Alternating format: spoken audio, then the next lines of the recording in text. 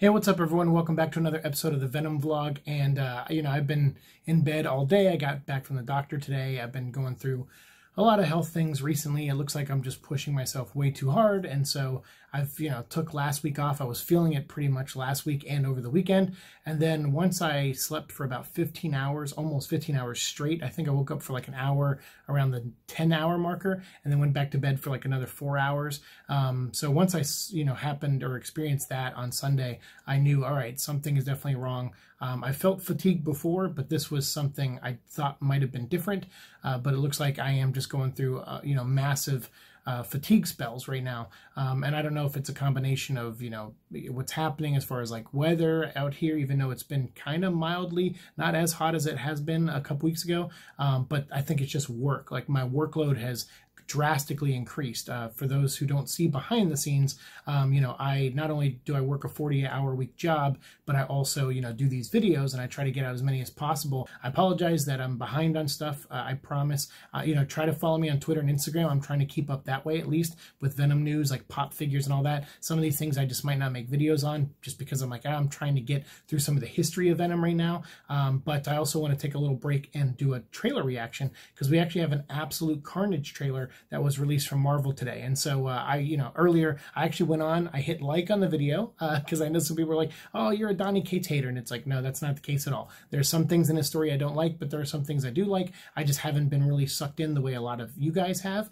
But someone brought up a really good point to me. They said, even if you don't like some of his run, they did appreciate why me explaining, I guess, the things I don't like and being critical. And so I guess some people enjoyed that and they like having that back and forth. So obviously that's what I want to do on this channel. I want to create dialogue between people who love something and don't love something. I don't want to just be like this toxic fan who just hates something and just writes it off. That's not what I'm here to do. I'm here to love things that are Venom related, and even the things that I don't love fully, or at least love as much as you guys do, I should at least still talk about it because you guys like it so much and it opens up a dialogue between us. And I have learned some things from you guys. You're like, oh, you missed this part, or this thing was explained here. And it's nice because it helps educate me as well. So this isn't just a one-way street here. I don't want it to be. So with Absolute Carnage, I've decided to go ahead. I went to House of Secrets. I created a pull list there. They're not too far from my house, and I talked to those guys there, and they are saving me every title, every major Absolute Carnage issue,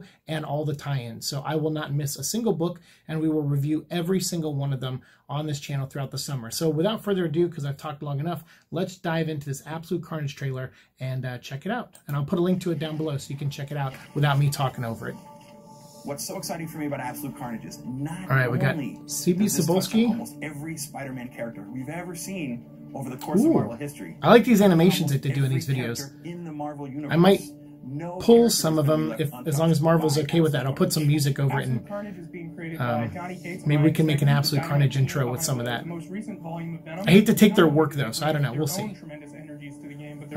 Because that's beautiful. I love those. I love those little animated things. I can't forget to mention Frank Martin, who's doing some of the coloring work of his. This is Devin Lewis. He's the editor of a lot of the Spider books, so Venom, Scarlet Spider, Spider-Gwen. At one point, I don't know if he still is. I think Scarlet Spider doesn't exist anymore as a book, but he was the editor on that one. And are both such huge fans of the series and fans of where it's going. Really, what Donny and Ryan have done here, beyond all the cool explosive action, is that they're reintroducing Cletus Cassidy into the Marvel universe. One of my favorite parts about Absolute Carnage #1 is that when Venom comes face to face, I mean, Ryan Stegman's art's amazing. Can't deny that. Get to be there and experience that with him, so readers are going to get a sense of how massive and scary. And reintroducing Cletus Cassidy, so it's like again everybody putting their stamp, but like being so blatant with it. I don't know. Comes across a little ego-ish, but I don't know. I never really enjoy some of these trailers sometimes because there's a lot of corporate talk in them. Like buzz sentences to like get headlines, essentially. And Cletus is gonna I like that. We gave a serial killer a nuclear bomb. That's a pretty good description of the book. If you've been reading Marvel comics, damn near everyone. And he's right. I mean, most people have had the symbiote briefly merged with them.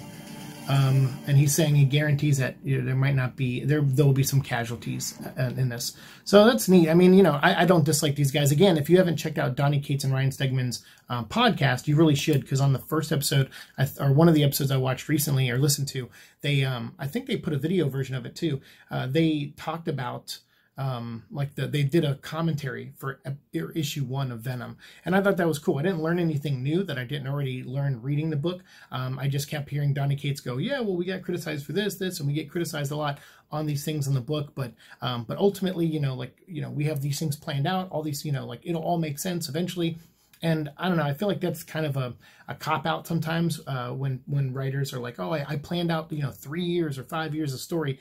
And it's like, that's great, but you still need consistent things happening each arc. And some of you would argue that there is consistent things happening in each arc, but I also feel like there's a lot of loss of things as far as continuity goes. And I feel like you can tell new stories without getting rid of old things sometimes. And the way they get rid of old things in this one is just, it feels lazy, but again, I'm still on board on the concept level. I still like that they're trying new things with Venom. I cannot fault them for that. It is a character that, even me, like if someone was like, hey, you want to write a Venom book? I would probably just do the thing that makes the most sense, which is street level, something like that, in the streets of San Francisco or New York or something. I would probably ground it. I probably wouldn't go too deep into the mythology and the lore. And I think that's why Donny Cates is ultimately the right guy for this book, because he is just going to, add so much stuff to the lore of Venom. And for me, like, I just wouldn't approach a story that way, but he does. And so that's why I'm kind of fascinated by his writing style in this book. I'm like, I don't love it. He even talks about it in the commentary for issue 1. He said that they originally were going to start off with an Eddie Brock story, like the second arc with Dylan and all that. They were originally going to do something more personal.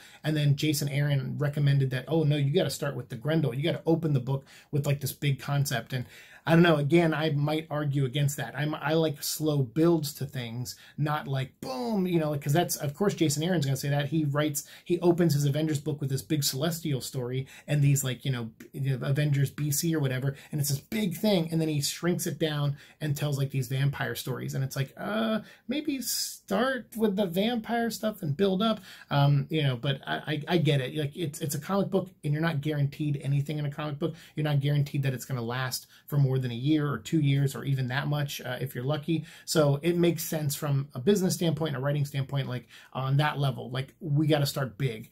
And it did. It clearly worked. I mean, I may be in the minority there, but it worked because clearly this book is selling really well and people are digging it. And so for that reason, I still want to read Absolute Carnage. And plus Donny Cates, he's just writing the Absolute Carnage book and he's writing the Venom book that ties into it. But a lot of the tie-ins are written by like Cullen Bunn and Frank Thierry. And these are all people that I am big fans of, and I do like their writing. And so I think for that reason too, I'm not just getting one voice in this book, I'm getting multiple voices, and that could be a lot of fun to explore on this show. So hopefully you guys are on board. Let me know what you think of this trailer. I mean, again, it sounds like a lot of corporate talk. It's just like with the X-Men one we watched recently, where it's just like buzz sentences, oh, say this, and that'll get us a headline, and blah, blah, blah.